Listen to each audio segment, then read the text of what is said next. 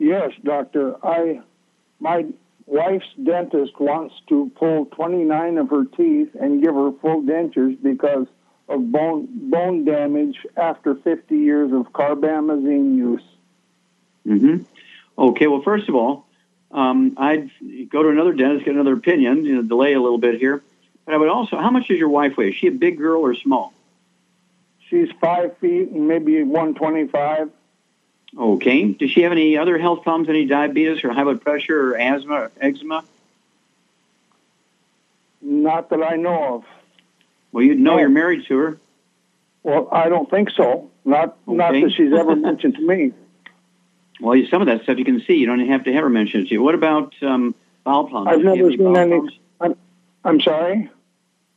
Does she have any bowel problems, any constipation, diarrhea, irritable bowel syndrome, anything like that?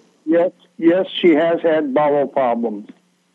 Okay, and she weighs 120, you say? Yeah, 125, something like that. Okay, Charmaine, what's going on here? She has a gluten intolerance. You get an A+ here. Yep, she has a gluten intolerance, absolutely. And so she's not absorbing nutrients. And what would you recommend, for Michael's wife here, so she can actually support maintenance repair of the bones in her face? What's going on in her face and her skull? Oh, she's got osteoporosis of the face and skull. What? Osteoporosis in her face and skull? How come her dentist didn't tell her that? I don't know. Okay, Char. Now, what kind of diet would you put Michael's wife on, and what supplement program would you recommend for her? Well, she needs to be on a gluten-free diet, obviously, so she can absorb everything. And I would suggest that she gets on a bone and joint pack, because losing your bones in your skull, it makes your teeth fall out. Exactly right.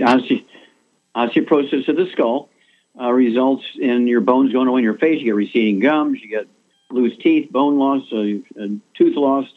You get all kinds of peripheral neuropathies, the 12 cranial nerves on either side. You get them being pinched, and you get all kinds of things like Bell's palsy, trigeminal neuralgia, gradual deafness, all that kind of stuff, all due to osteoporosis of the skull. And doctors never talk to people about osteoporosis of the skull.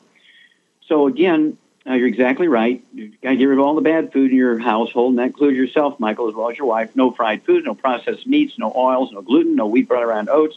That includes dog food, cat food, bird food, fish food, spouse, mother-in-law, renters, kids, everybody in the household has got to be gluten-free so she can absorb. And then Char's exactly right. 120 pounds or so, I'd have her take one healthy brain and heart pack per month, divide that in half a dose of everything twice a day except for the osteo. I'd get an extra bottle of osteo, so she'd take an ounce at breakfast, ounce at dinner time. What would you do, Char, to add to that? You said the glucogel, right? The glucogel, that would be 15 glucogel a day. Even if she's only 120 pounds, I'd give her 15 glucogel a day, 5 at breakfast, 5 at lunch, 5 at dinner. And what other vitamin would you add to really increase the efficiency of utilization of the minerals, including calcium? Vitamin D3. Absolutely. Do you prefer the capsules or the spray? I take the capsules. Okay.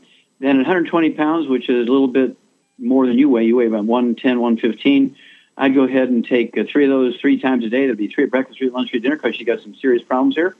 And usually within a week or 10 days, she's going to see some real benefit here. The teeth begin to tighten up, because most people today don't spend enough time out in the sun. And so the vitamin D2 that's in the supplement programs can't get activated unless you get out in the sun, and it activates the vitamin D2. So it's imperative that she supplements with the D3 also.